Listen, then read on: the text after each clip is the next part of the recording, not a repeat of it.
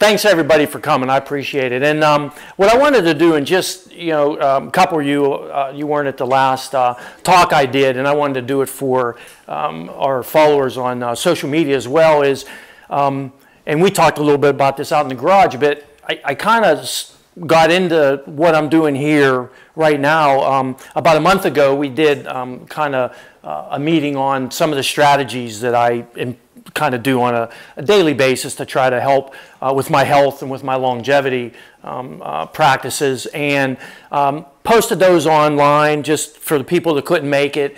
And I started getting some pretty good feedback. I didn't expect it. I wasn't planning on going anywhere with any of this. And then, some of my friends and family started to talk to me about, why don't you do a little bit more of that? Just put it out there. And I thought about it. And then I started thinking that, one of the important things as you retire and you look at, what are you going to do after that, is having a purpose.